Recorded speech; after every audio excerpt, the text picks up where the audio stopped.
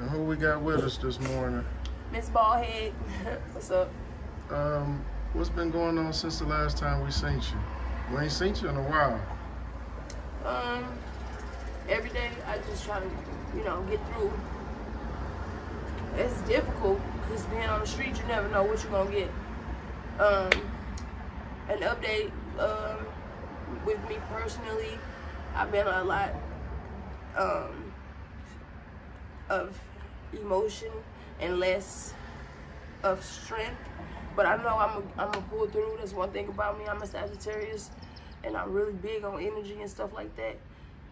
But the one thing that's happened to me is I lost my finger due to some trial and error. What happened with that? I got into it with somebody, and when I was like passed out, they thought it would be cool to burn me, and I was out. So me being on the street caused me to get like an infection or whatever. But my doctor told me that I was okay and the infection wouldn't grow because they cut this mug off. How long ago was that? This was about 2 months ago. What were you guys arguing about? Or fighting? Like, what was it about?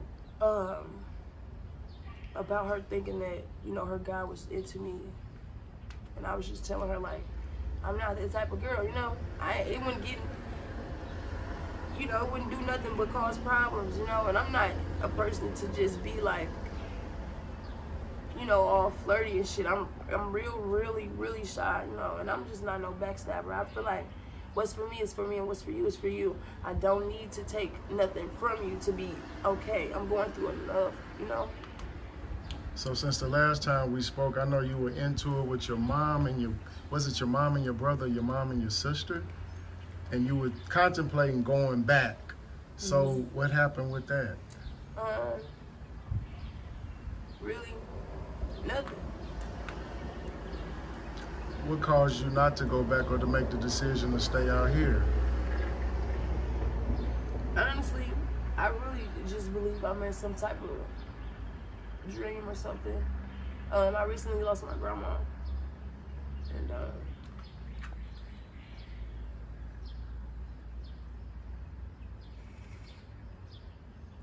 I don't know. I just keep losing stuff.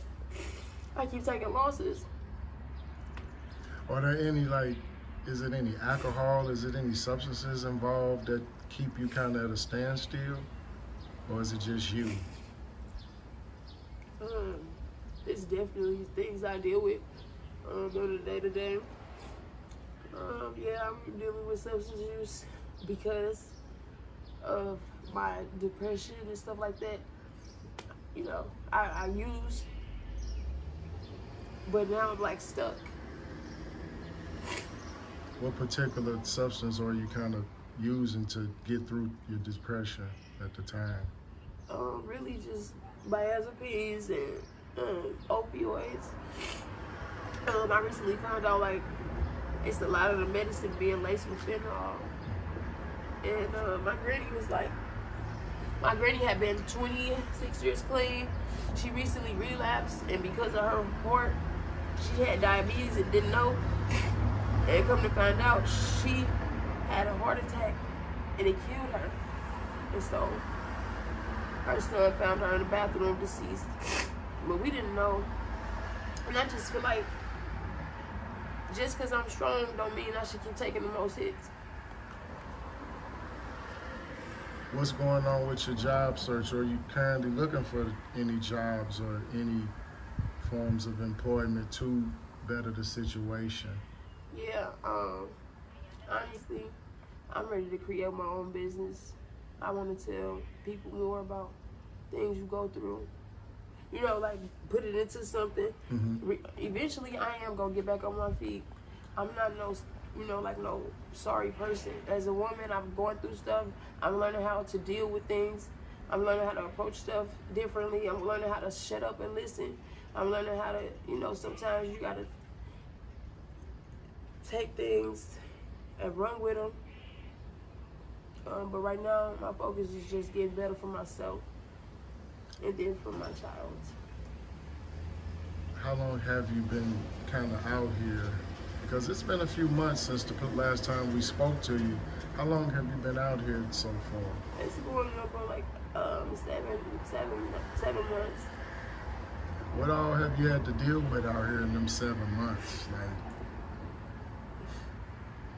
Like, because I know it can't be fun out here. Yeah, it's not fun, and the most disappointing thing is seeing people that you look out for on the day-to-day, and if you need them for 10 cents, they wouldn't look out.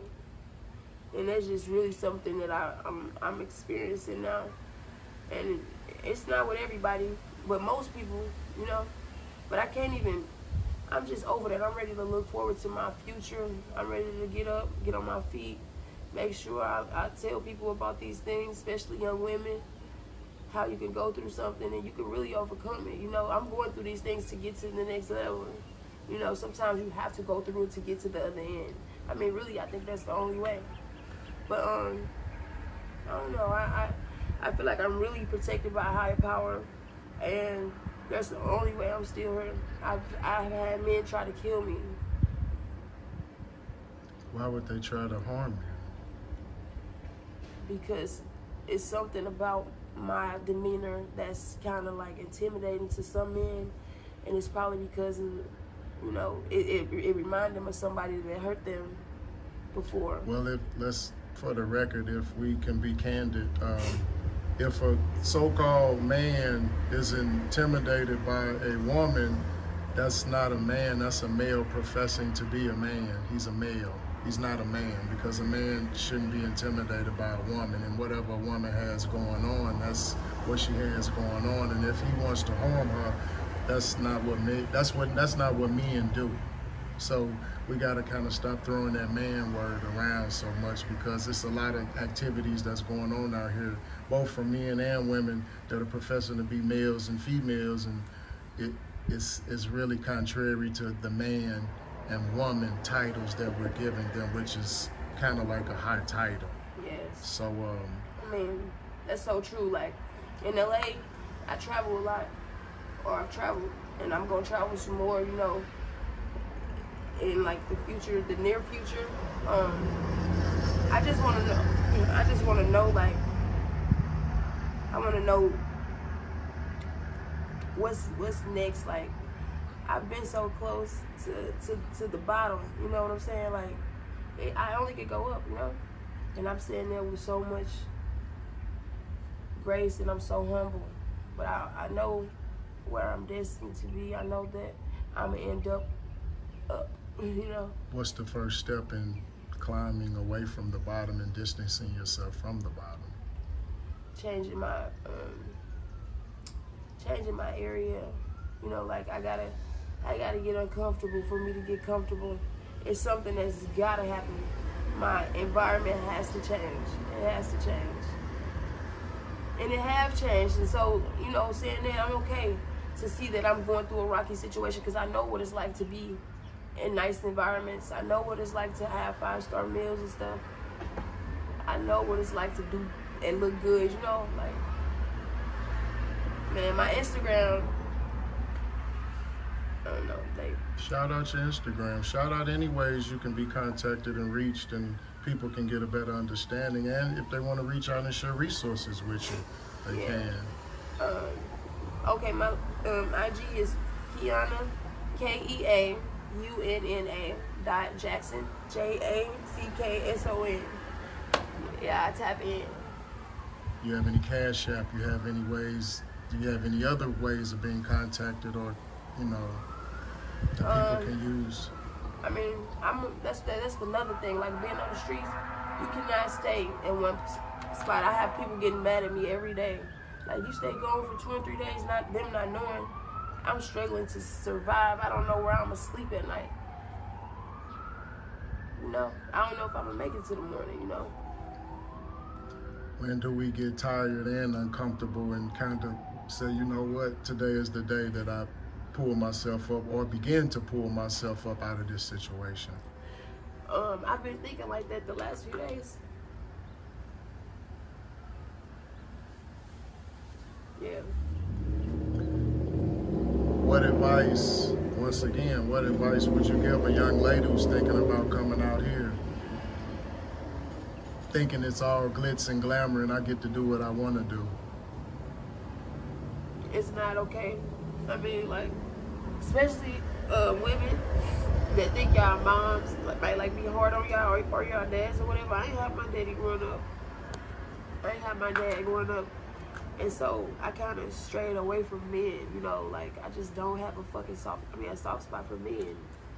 And it's just crazy because a man would think that I'm just being a tough ass.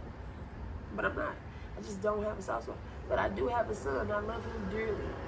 And I think God gave me that. To kind of like, see that every man ain't bad. Your mom still had your son? Yeah. How's your communication with him? It's like, in the middle.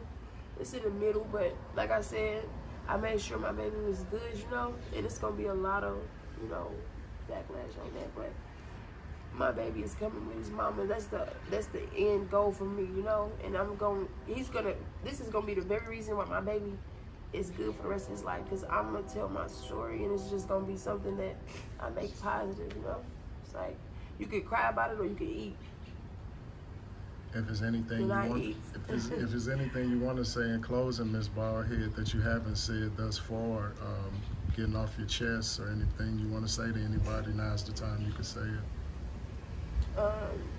Only the strong survive, I'm telling you, I've been in the most weirdest situations, but those things have, made me a better me. I'm going through this right now to only be able to tell myself that it's okay. It's okay to be the me I am. It's okay to go through trials and tribulations. It's okay to have a fucked up family. It's okay. It's okay. It's okay to have your cousin on drugs. It's okay to have your brother or sister, not talk for a while. But it's not okay to keep living without your family or loved ones. Life is so short. We appreciate you taking time. We wish you all the best out here, and thank you for everything you've shared so far with us. Thank you. Yes, thank you. It's all good.